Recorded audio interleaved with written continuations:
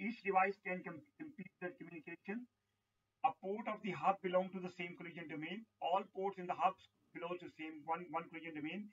Every port of the switch is a collision domain in its own collision. So that is the difference between hub and the switch. If somebody asks you to define a difference between hub and switch, exactly this is the technically. There are many differences like software, hardware, and many other things, small and big and large and more ports, things like that.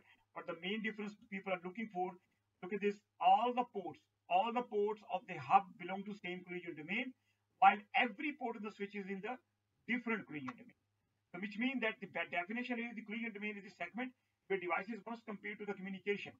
That every device, let's say, as we I think mentioned before, if one switch has 4 ports, A, B, C ports, okay, and you have PCA, PCB, and PCC. So if the PCA and PCB are already talking to each other, then the PCC has to wait here. Okay, so that's called a collision domain. So if the both of the, now this is, as we said, compete for the communication.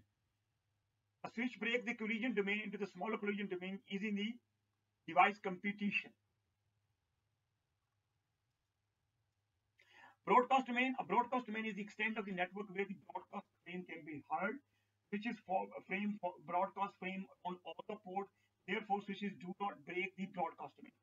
Basically, switches do not break the broadcast domain because through the broadcast, sometimes they learn, most of the time they learn the MAC addresses as well. All ports of the switch which is default configuration belong to the same broadcast domain. Okay, that's very critical and important. All the ports, not the broadcast domain, but collision domain, but the broadcast. All ports of the switches which is default configuration belong to the same broadcast domain. If 2 or more switches are connected, broadcasts are forwarding to all the ports of all the switches except for the switch port that originally received the frame. Okay, the ports of the switch which is default configuration belong to the same broadcast domain. That's important. If 2 or more switches are connecting, broadcasts are forwarded to all the ports of the switches as well. What it's saying, if the 2 switches are connecting together through one cable, in our lab you also seen that we have 3 switches connecting to our fiber cable, for example, switch A, B, C, whatever it is.